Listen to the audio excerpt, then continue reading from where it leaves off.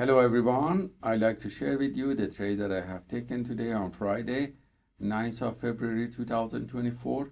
These trades were taken on Nasdaq, Dow Jones and S&P 500 futures. If we look at the 1-hour macro chart, we see that the price was fluctuating around the previous day close during the Asian session, and the price started to go up during the London session.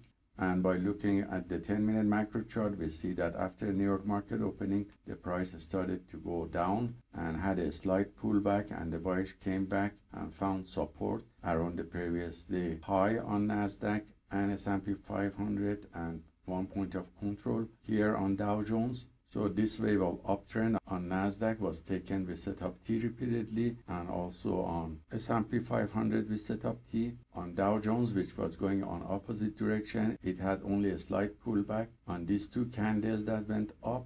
So this wave of uptrend was taken with setup B and C repeatedly, and all these signals were copied by copy trader to multiple Apex Trader funding accounts.